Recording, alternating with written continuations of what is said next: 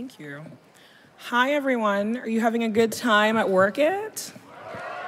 That's what I thought. I'm Aminatu So. I'm the co-host of the podcast Call Your Girlfriend. It's a podcast for long-distance besties. We talk about friendship, female friendship specifically, and really anything we want to. That's what's exciting about not having a boss. And today on stage with me are some amazing, amazing women who make great podcasts. If you've never seen them before or you're not familiar with them, each of them make podcasts that deal with subjects that are really hard to report on. So starting with Rebecca Carroll, who's here and the host of the... Not the host. Sorry? Rebecca Carroll, the host of There Goes the Neighborhood. I'm not the host. I'm not the host, but that's okay. I'm a producer. Producer of There Goes the Neighborhood. Kathy Tu of Nancy, and Nigel Poor of Ear Hustle. Hi, everybody. Their work is really complex, and they do great reporting on it. The whole focus of this panel specifically is about reporting on those complex kind of topics without gawking or tokenizing your subjects. And so we're going to play some tape so we can all hear, we can all get a sense of what it is that they do. So Rebecca Carroll is at WNYC. Rebecca, can you tell us a little bit about the show and this clip that we're going to hear today? Sure. So the concept for There Goes the Neighborhood predated my joining WNYC. So when I got there and was told, we'd love to have you work on this project, it's about gentrification, I really audibly sighed. Like, I really was like, oh, God, how do we make that interesting? Everybody's talking about it. At the time, I lived in Williamsburg, which is essentially, like the mecca of gentrification in Brooklyn. And so what it was really the biggest challenge was to figure out how to make it interesting. And so I just went out and started to talk to people in various neighborhoods. And the clip that you're going to hear is the interview that turned it for me. It was the first interview that I did for the reporting. And as soon as I had this conversation, I knew what it was about.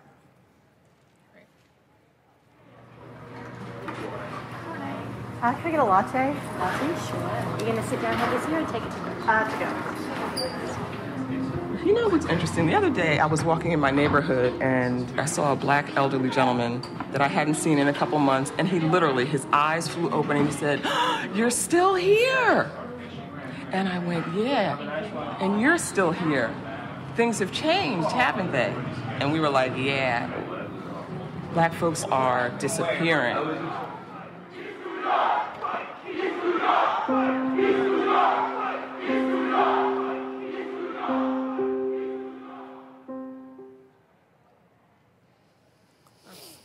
That is really amazing. Kathy, can you tell us about Nancy and the tape that you brought today? So Nancy is a queer podcast made by some queer people for queer people, and it's born out of a friendship that I struck up with my life partner, Tobin Lowe, that I met a few years ago. And he likes to call us contest winners and noted homosexuals.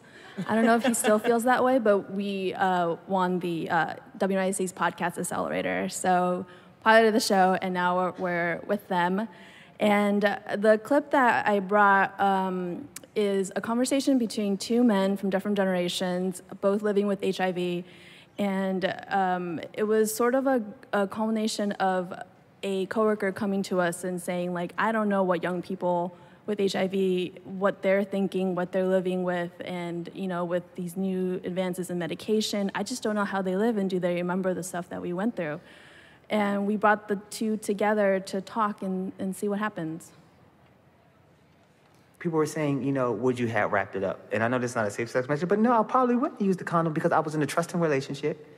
We were getting tested, so I wouldn't change anything. I don't know if I would change anything either, because it was wonderful to come to New York and be in love and not have to think about HIV and AIDS. Yeah. And so it made sense when people were starting to discover, like, oh, it's sex is transmitting it. Yeah. Then the Larry Kramers and the activists were saying, well, then stop having sex. Well, I was so happy to be able to. Yeah. You don't want to hear that. People were saying, would you have wrapped it up? And I know this is not a safe sex measure, but no, I probably wouldn't use the condom because I was in a trusting relationship.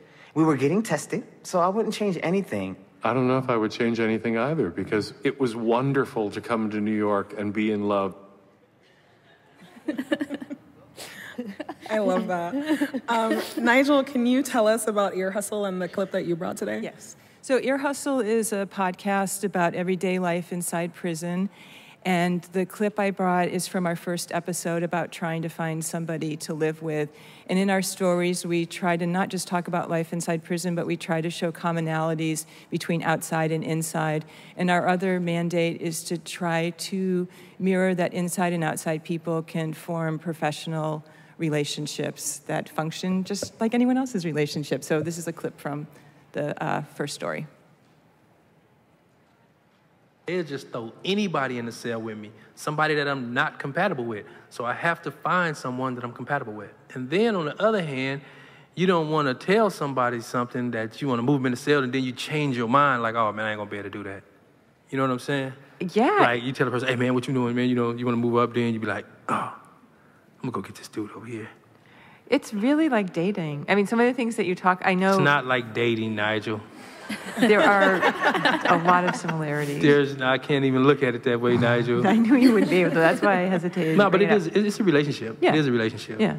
And so that's why the idea of dating comes up, because there isn't any other time where two adults are expected to live in such close proximity. So you have to be peaceful. You don't have to talk. That's amazing. Thank you all so much for sharing. The first thing I think that comes to mind for so many of us when we think about this panel is really that question of objectivity. And so, Nigel, maybe let's start with Ear Hustle. You're obviously not in the prison system. How do you remain objective? Well, I volunteered inside the prison for 5 years before I started working on this podcast. So I spent a fair amount of time getting to know the people inside and getting the people to know me. I don't know if we're objective. I don't think that we are. I mean, I care about the people I work with. They care about me, and we want to tell amazing stories. So to be honest, I don't think objectivity is something we discuss all that much. Is that a letdown? No, I mean, I would echo that. And I think for a story like gentrification, which is so deeply rooted in race, there was a certain necessity for me to be compassionate, empathetic, and also not so objective. Sort of like have a conversation with folks and be like, I know what you're talking about and where you're coming from. And I would say the same thing about the people that we talked to on our podcast. We try to.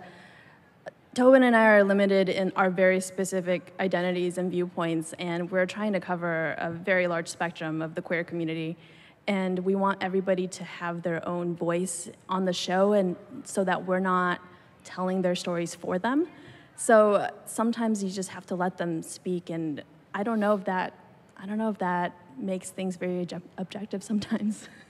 Could I say that maybe we try to not have judgment? And that's probably a fair way to discuss what we do as opposed to objectivity?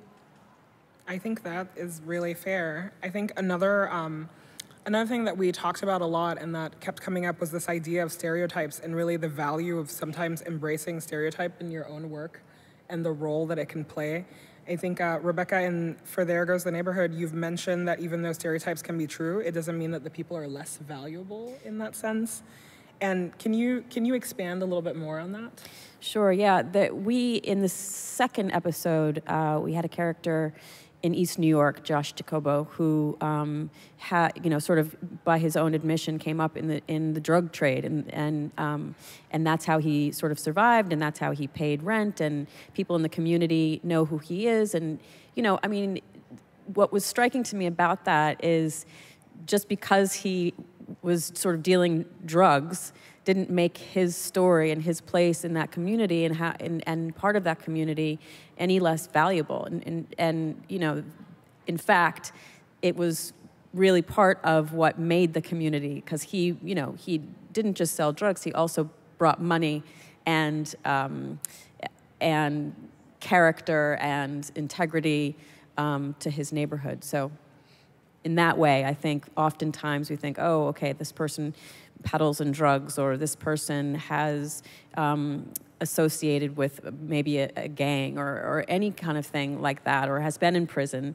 It doesn't mean that they aren't sort of full, interesting, multidimensional people.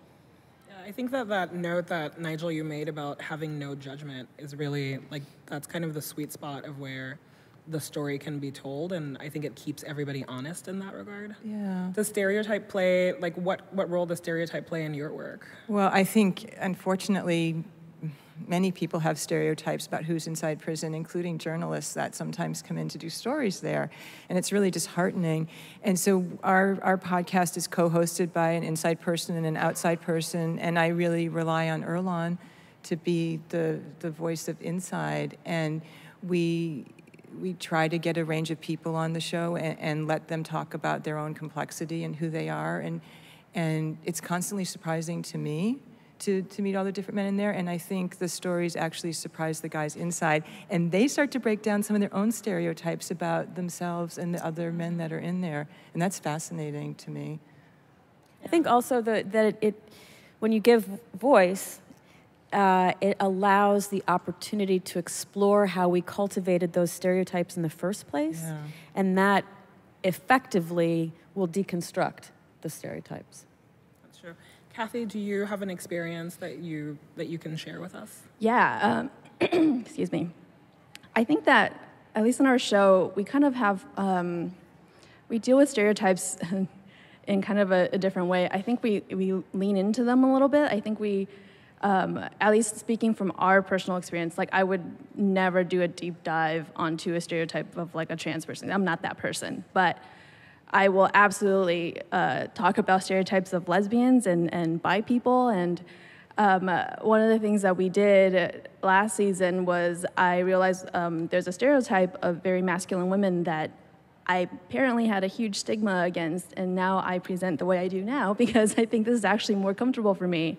And it was through the process of working on that story and really digging into like what was behind my feelings on that stereotype that I didn't like, that got me to where I am now. And then on the flip side, we also, like when you think lesbian, I feel like the stereotypes that come up are U-Haul lesbians, which I kind of am like part of that, but U-Haul? Now you're gonna have to explain. I don't know what that means. I need to know what that means. Usually, this is a stereotype, not true for everybody, but lesbians tend to move in together really quickly.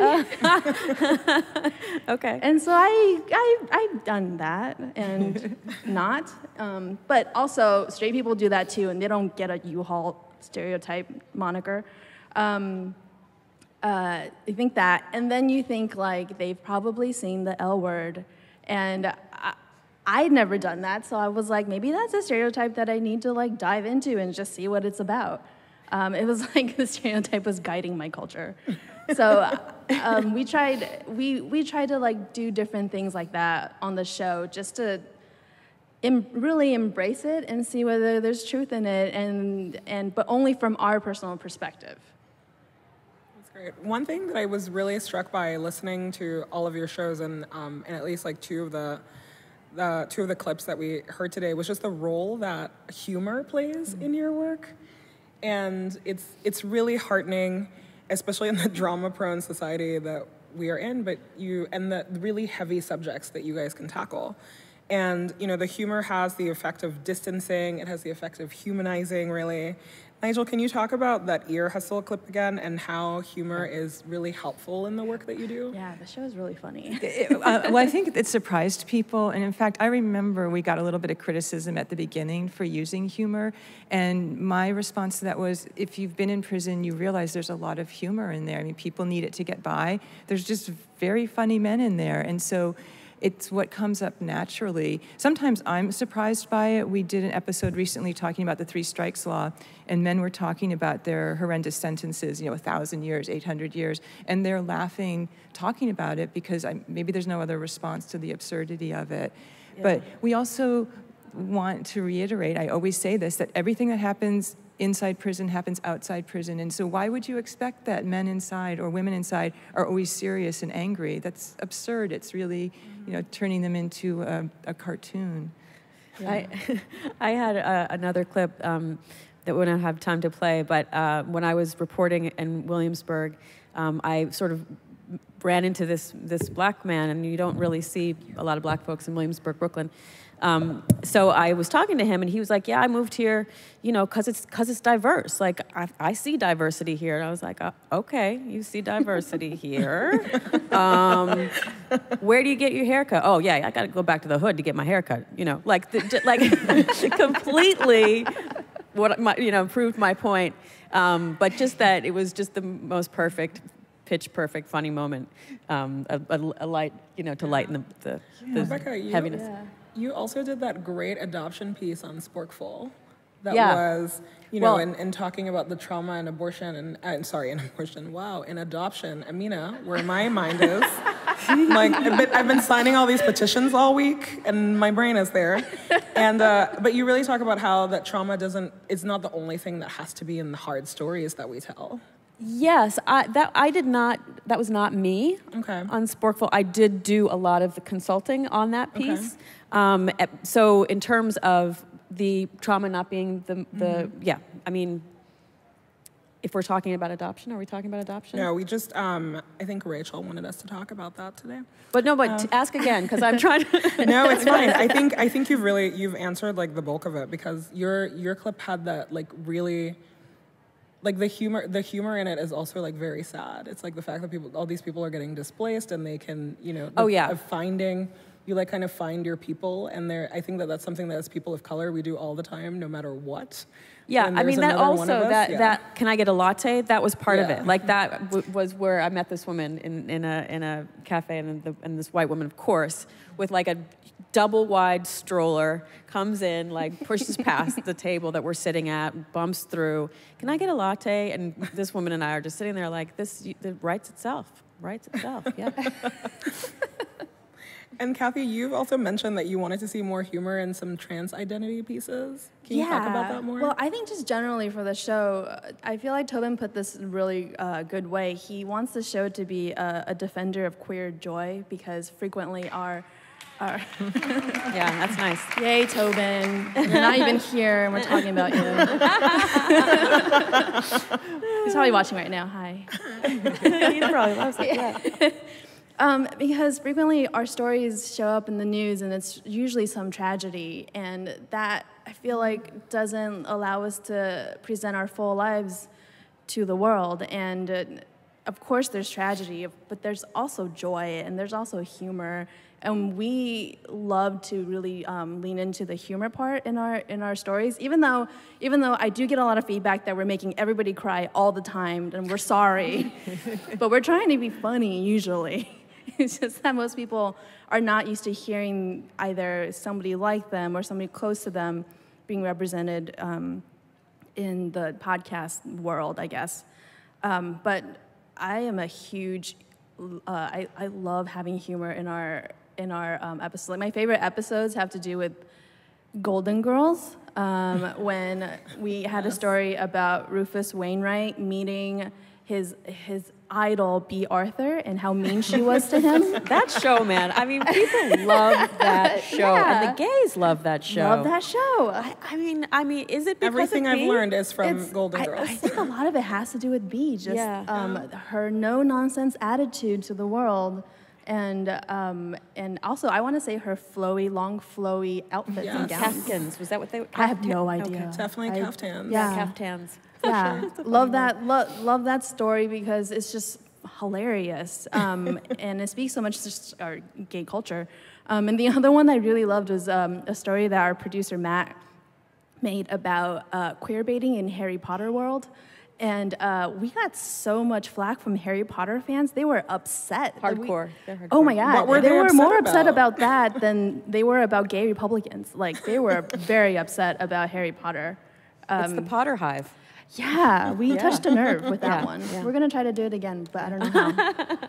Yeah, but humor is important, I think, to show, we all have full lives. Yeah, it's surprise, we're all three-dimensional full people. I know. We're people. I want to dive a little bit more into audience and how it informs your work. Nigel, there's a fairly educational component to Ear Hustle. Was that part of the reason that you wanted to create the show? Well, we definitely wanted to expand people's thoughts about who's incarcerated, but we didn't want to make an educational show. So I think that maybe it's just a byproduct of what we do. We really wanted to just tell everyday stories and not the kinds of stories that you would see in the news or that you read in the newspaper, things that you'd only get to know by having intimate conversations with people. And we talk about serious topics. We've done, as I said, stories about 3 strikes, about solitary confinement, but we're never about the statistics or about beating people over the head. That would put me to sleep. I think people are persuaded by first-person narratives from people who have an amazing and sometimes deeply difficult story to tell. We do get a lot of emails from people about how it's educated them and made them think about the prison system in a different way, and that's fantastic. That's what we hoped would happen, but we didn't want to be like a textbook or a NewsHour program. Oh, Nigel, you guys ask a lot for postcards. Yes. Is that the way that you can bring it in for Erlan and everybody to see? Yeah, so we ask people to send us what we call kites, which is a form of prison communication, and we've gotten just thousands and thousands of beautiful postcards with comments and questions on them, and I have them all like crazily organized in this archival way. And so I have to get them all approved before they go in, but then I can bring them in and Erlan can look through all of them. And it's really amazing to see how excited all of the people inside get. And the other byproduct that's been quite interesting is listeners writing in to find out how they can write to the different men inside. And I think that's great too, because that's another way of creating a conversation between people who don't have experience in prison. And one woman wrote, and she said her goal is to try to send a birthday card to every single man inside San Quentin. Oh my God. And I was like, that's so ambitious, but what a beautiful endeavor to try to figure out how to do that. So that's the kind of education I totally dig, right? Yeah. I think that one of the very main goals for There Goes the Neighborhood was to give folks the tools to talk about gentrification, and I mean that in very much a way of black and brown people being pushed out and white people coming in. So in tandem with the podcast, when we launched, I produced and curated a series of live events where people would come and just kind of talk about discomfort and, identifying whether, moving into a neighborhood is inherently racist or, all these kinds of things that are necessary in order to create a community. It's like, how do you show up in these communities? So it was really deeply important to us to connect with the audience, certainly with the podcast, but outside of the podcast as well. And don't you think every listener was so grateful for that experience? I do. And that's super gratifying. Yeah. And Kathy, how does the audience that you write for, like, how does that inform how you make the show? I tend to read every single email, tweet, Facebook message, anything that comes in, I'll read. And I get a pretty good sense of the kind of topics that people want us to present, and it's just a matter of us waiting for the right story to come along to really make the narrative stories that we want, that we like, and we want to share with the world. It's focused our search for the topics that we want to cover, there's been a lot of requests for stories on religion, stories about different parts of the LGBTQIA2S+ spectrum, like asexuality. We're going to try to do something about that, but we never want to make the identity sort of the focal point of a story. The point of our show is to feature queer people living their lives, so it's just waiting for the right story to come along. But also, I would say the other part is sometimes the audience, the listeners that write in, they just want to talk to somebody that they feel listens to them or feels like they felt some connection with the story we presented, and they just want to tell somebody that I feel heard or I feel seen, and thank you for doing that. And those are the most amazing messages that I think I get from listeners, and I try to write back to every single person. I'm a little bit behind, but sometimes I've got like a lot of email pen pals right now. I'm like 2 months behind, but I'll get to you. I'll get to you. What a worthy endeavor to respond to Oh, everyone. yeah, it really is. It's like I'm already thinking about my own inbox and want to just run away right now. Oh, I know. Yeah. Inbox 0, you guys. It's the way to go. I don't even know how that's possible. I'm an inbox 1,000 person, so it's Get to fine. 0, you guys. I'm at 1 right now. I'm so close. One of the things that all of us actually touched on when we were having our pre-call for this was this idea of like never having tokens and really thinking about the production staff matching the material, like when that is possible, if it's possible, like all of the different dimensions that can take. So and this is a question for all of you. What do you really look for in terms of an editor, and what can really help you succeed to be seen, heard, and create a good story? And I think that for all three of you, that is different, obviously. Yeah. What do we look for in an editor? Mm-hmm. Or in production staff, and how that really informs the actual making of the podcast and how the stories come out.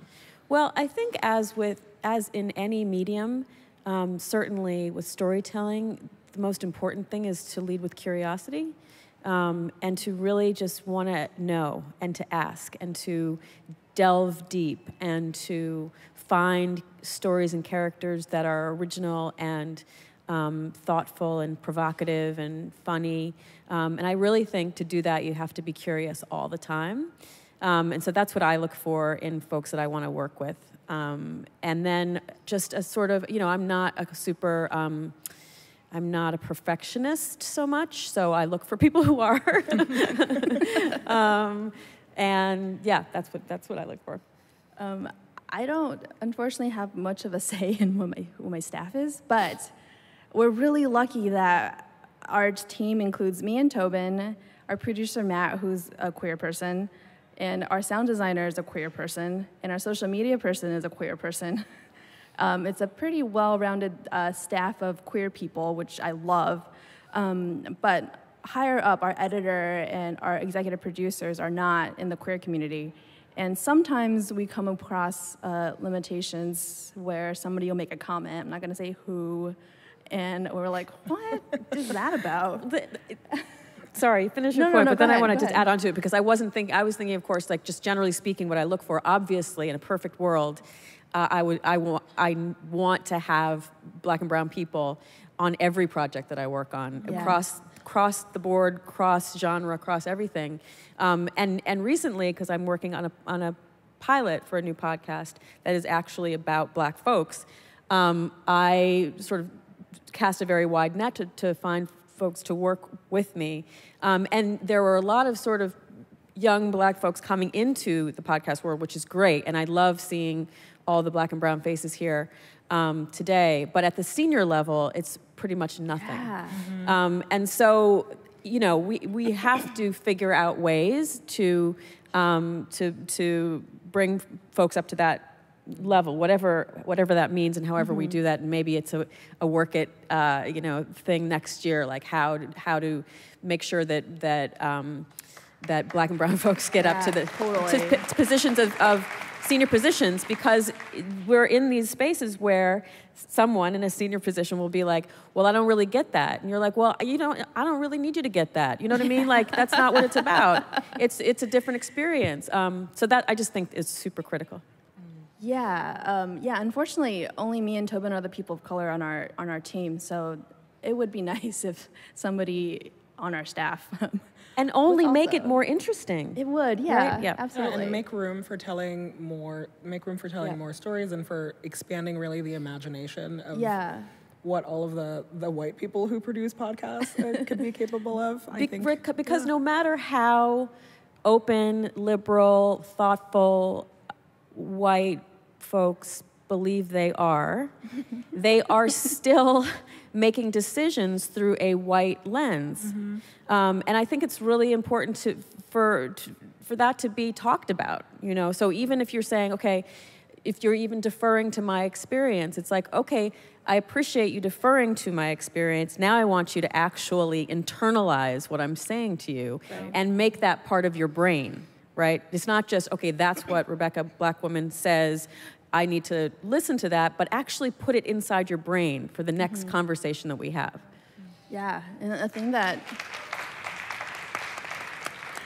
we took from another round, which has been hugely influential on our show, is that Tobin and I have agreed that we will explain terms or whatever if it doesn't make sense to other people in the queer community. But if it's something that most queer people know and it's just the straight world that doesn't know, we're not going to explain it. We don't need to explain it. No emotional labor for anybody. Right. That's absolutely right. Yeah. And Nigel, like, I think your experience in this is obviously a little different, right? Yes. As somebody who is not part of the prison system, helping tell stories of people who are inside and also the larger racial dynamics that are at play there. Well, when we started everything, I was the only outside person that was part of the production. So Erlon and I were the co-creators, co-hosts, and co-producers, and then the sound design is done by another incarcerated person. And I couldn't quite hear what you were saying, so I'm assuming what you said. I was asking if you could share, like, your experience of, like, how you really handle that situation. Well, I handle it by knowing that I don't have the answers, that I'm going to get things wrong, that I'm curious and I'm okay with making mistakes and having people correct me, and that because when we started, none of us knew, or Erlon, Antoine, and I didn't know anything about this world. We started at the same level. We had to learn together. We had to learn the technical stuff. We had to do everything, and we really had to support each other and rise together or fail together. And so I think that was super helpful, but I always remind myself, I don't have to, I always know this, that I always can walk out the gate, and the guys I work with can't. And so I want to be equal with them, but I understand that I'll never completely get their experience. And so they kind of drive the ship in a way. But that doesn't mean I'm invisible in it either. I mean, I'm a creator in it. But recently we started having some more outside people help us. We now have an editor who's not incarcerated and people from Radiotopia. And it's been a very great experience. Actually, we haven't had a problem with it because I think they feel the same way, that they aren't the experts here, that we've got some really powerful storytellers that are going to make it work. That's great. Maybe this is more for Rebecca and Kathy. Do you feel really protective of the stories that you tell when you work with people who do not share your identity? Wildly protective. Yeah. All of, the voices, the characters who I care deeply about anyway, and I think that that's also a part of making great podcasts, is finding people that you want to spend time with. And so the folks in There Goes the Neighborhood all have incredible spirits and great sense of humor, but also are in a different class system, in a different community, and a different than a lot of the producers or folks that I work with at WNYC. So yes, to answer that question, I feel super protective of those characters and those voices.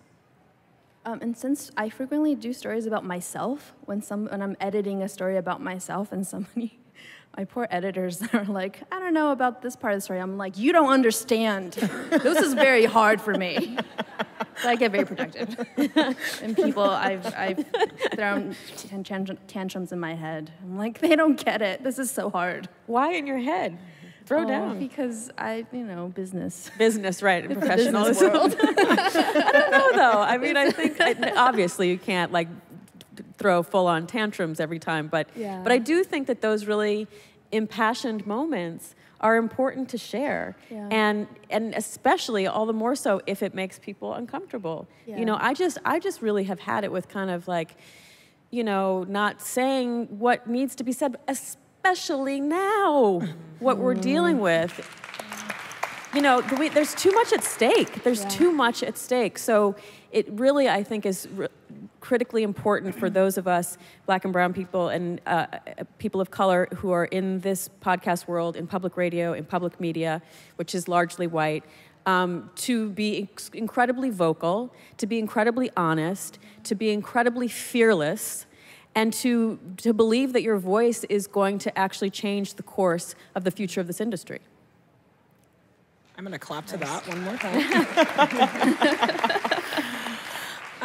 You know, like one of the things that's been just really great about being here, obviously, is the fact that it is there are no white men here. I feel like I can say that in this way where I feel like a lot of people here have been a little more honest. There's been space to share of yourself, and a lot of us have so many of the same frustrations around credentialism in this arena that we work with. And I think that you all do incredible deep storytelling, incredible reporting, and opening up, like, you know, you're literally pioneering spaces that a lot of times radio refuses to go in. And I was just wondering if we can talk about that a little bit, about how, like, we are forever questioned for the choices that we make, or whether we can actually, like, are we good editors? Are we good producers? Are we good storytellers? And a lot of times it seems that our colleagues who don't look like us do not get that same kind of pressure. I think that's absolutely true, and I think that the hardest thing to do is to not internalize that, but to flip it on its head, which is to say, if I feel questioned about my credentials, like, I sort of come back with, well, here are the credentials, right? I mean, rather than, and I think it's really hard for young folks coming up, to Black and brown and of color, who internalize that questioning, and it really hinders and stunts their imagination, it stunts their careers and where they could possibly go. But that it's just, you have to kind of tell yourself, flip it over and deliver your credentials. You just have them, and believe that you have them. I feel like you're talking to me right now, and I'm learning a lot. Oh, good. I'm so glad, because you do. That. I mean, absolutely. I've seen you at Will work. you be my mentor? Sure, I'd be happy to. Great, I got something out of this. My questioning actually came from journalists, questioning why. I'm a visual artist. I don't have any background in journalism or audio work, and so that was where my questioning came from. Like, who do you think you are to do this? But what was interesting to me was nobody questioned Erlon on that. He's not a journalist either, but the question only came to me. I thought that was very curious. Yeah, I don't remember which one of you it was that said on our call, but it really struck with me about how white guys might have invented podcasts, but they did not invent voice.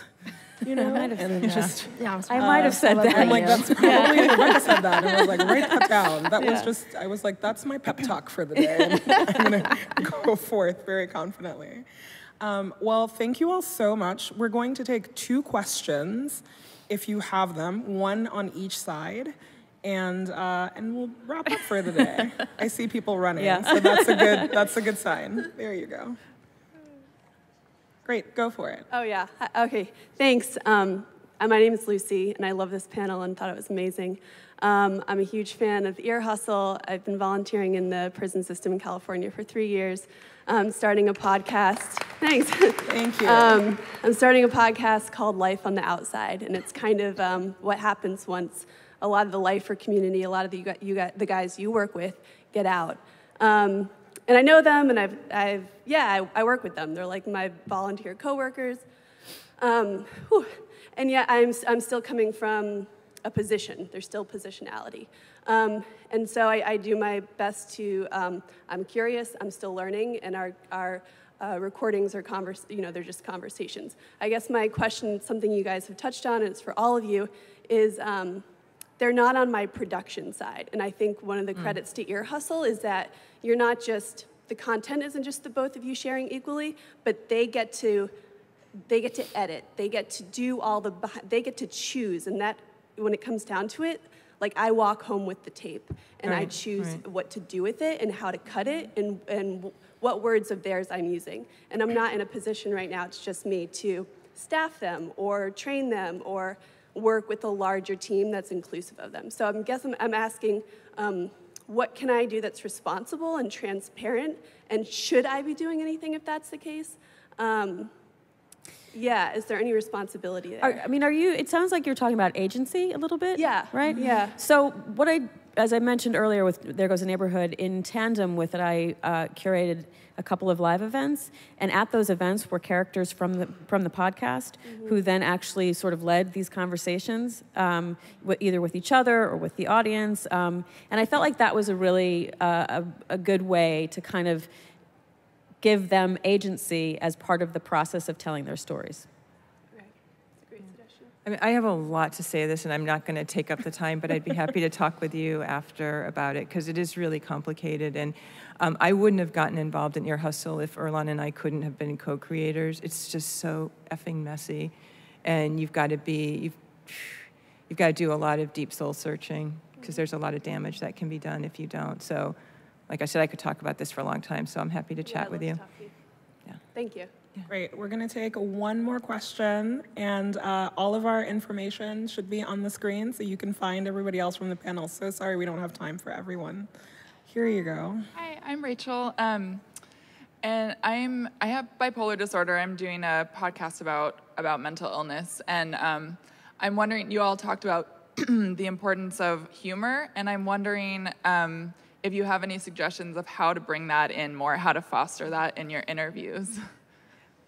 I think it just has to. It's really hard. It just has to be who you are. It's hard to produce humor. I mean, it really is either there or it's not there. But I will say that the more open the rapport you have with whoever it is that you're talking to, the more it lends itself to humor. Yeah, and follow the things that make you like laugh. And whatever you're going to find funny, you're going to be able to foster in other people too. And lean into those things because they're probably different than what we think is going to be funny. And then that'll be unique. That's not a very satisfying answer, I know, but, but it is what happens. Yeah. Thank you so much to everybody, and thank you to our panelists for being here. Good job, everybody. Good job.